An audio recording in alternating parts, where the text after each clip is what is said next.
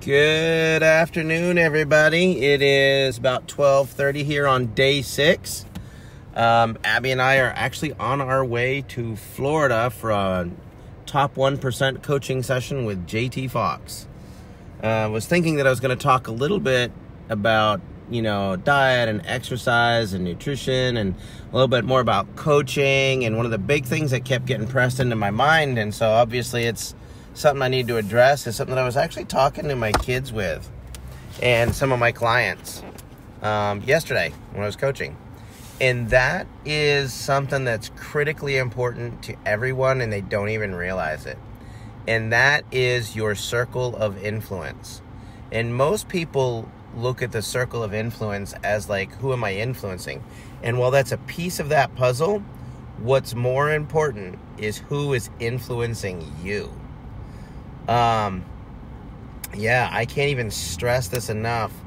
If you have kids, you know the importance of friends and who your kids are hanging out with and what are they doing and what kind of trouble do they get into and what kind of good things do they do. But for some reason, we just stop that whole concept when we become adults. Like we can be friends with everybody because we're adults. And that's just not the case. There's some very, very toxic people in the world, and they don't need to influence you if you're trying to get your life back on track. The number one person that has the most influence in my life, she said, do not put me on the video. So I had to. But we're just having fun and we're talking and we're goal setting and heading down here. And it's a really big meeting. And I'm realizing just how much of an amazing influence Abigail is in my life. And your significant other should be that much of an influence. They should want you to win more than anybody else. And you should want them to win more than anybody else. They don't necessarily have to do something for you, but man, they just got to make you feel like you can do it, you should do it. If you're trying something new and you're trying to get your act together and push forward, and you have friends that are like, oh, that's just a waste of time or money or energy, or you can't do that, you need to cut those people out of your life. I said it's time to clean house or to reach out. It's always been said that, your level of the difference between you today and the you in 5 years is the books you read and the people you know and your friends list.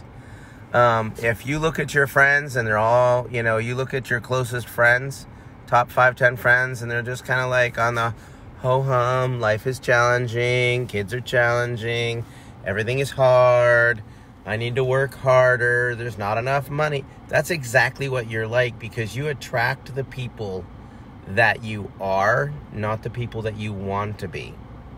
If you want to be more, you need to reach out more. And that's a really hard thing to do. So if you were to look at your life like a bullseye, or the target, it's an easy thing to do. You just said it's a hard thing to do. It is a hard thing to do because some it's an uncomfortable thing to do. Let's call it uncomfortable. It's uncomfortable. See, she's always willing to correct me right then, anywhere, anytime. Word usage. It's all good, you baby. You just said not to be around people that said life was hard, and then you said it was a hard thing to do. Well, it is, because, a lot of times you've got friends that you've had for years and you're trying to grow and become more and do more.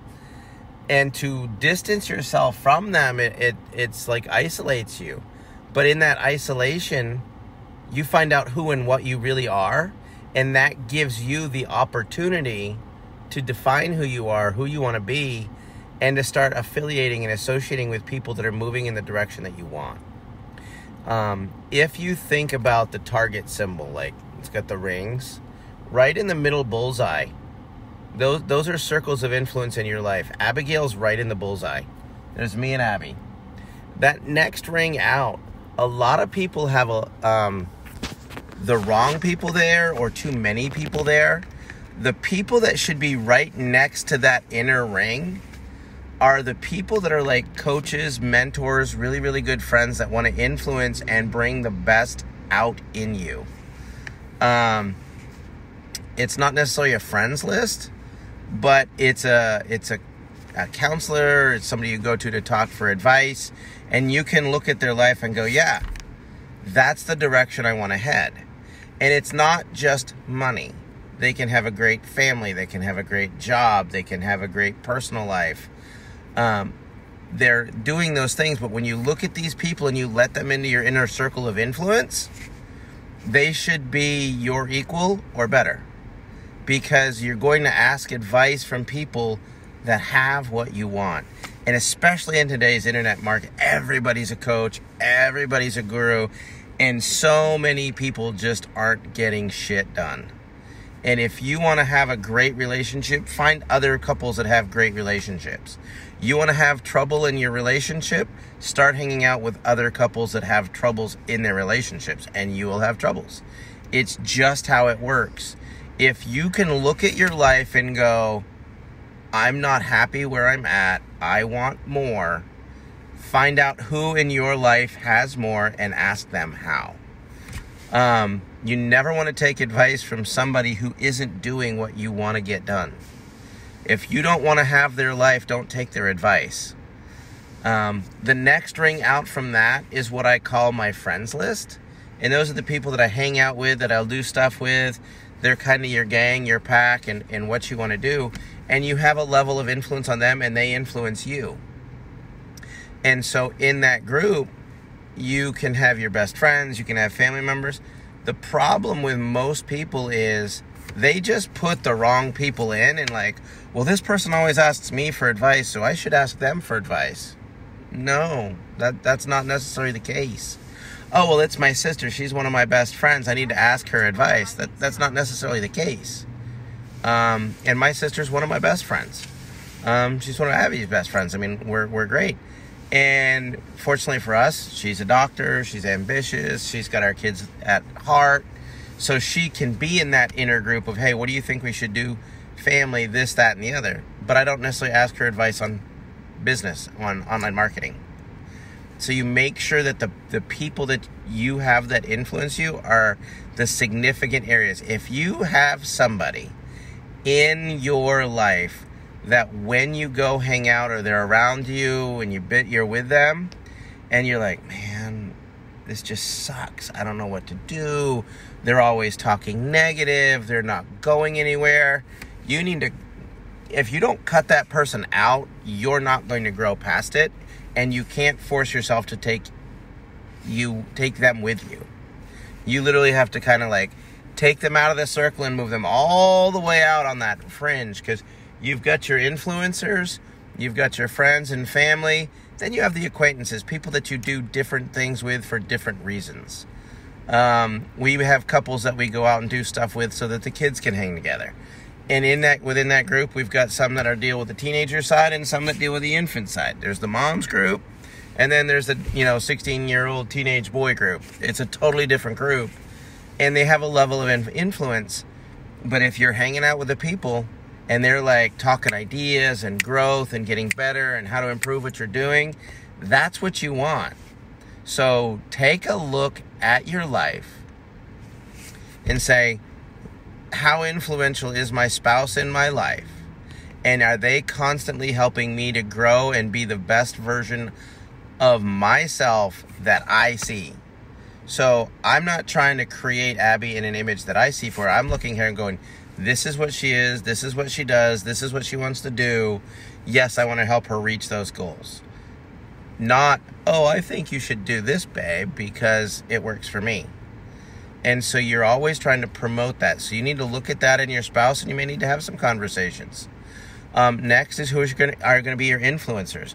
Hopefully you're finding this 30-day challenge to be worth your time and money. It's worth the effort to go, wow, I really do need more influencers. Thank you. I just did you a great favor. Because it has been said that your greatest fan is someone you have never met. And it is true in my case. And my biggest hater is somebody that I used to be close to. And it's amazing to me, but it's true.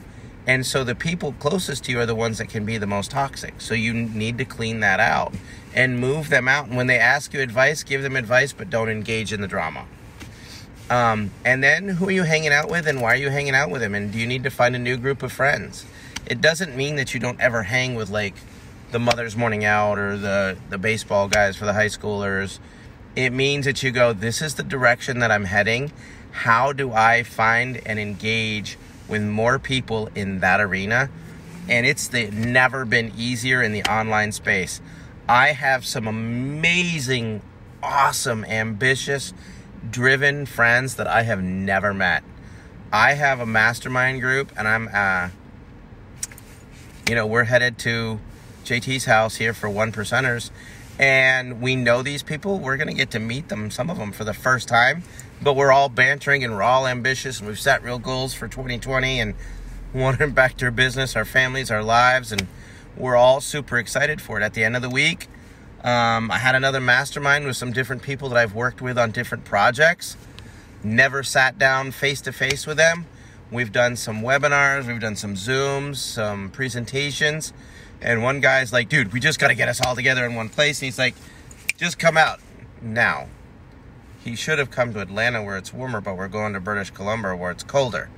But still, it's the opportunity to work with some just real high-level people and mastermind and create something that I think is going to be a huge impact for everybody here and everybody online. So really look at your circle of influence. You want 80% of your time to be spent with people that are urging you to be better. And you want to spend 20% of your time helping other people. Because otherwise you lose. It's the 80-20 rule. You're going to take more people with you as you grow. And in your pact and in your group of people, sometimes you got to break away. And historically, this is what I've seen, is you break away from a group of people and like, oh, you think you can do that? And then they're like, wait a minute, he is doing that. And then they're going like, hey, can you show me how to do that? Somebody needs to get out and do it so that everybody believes that, hey, they can. Because they don't believe they can do it, so they don't believe you can do it. So just look at your friends list. Look at the way that you create influence. Look at the things that you talk about. If you're talking about people or things like that, that's not a good conversation. You want to talk about ideas and growth and helping other people and kids and whatnot, and the things that are deep inside, and those people will help you grow there. So look at your circle of influence. Have a great day, and we'll chat tomorrow.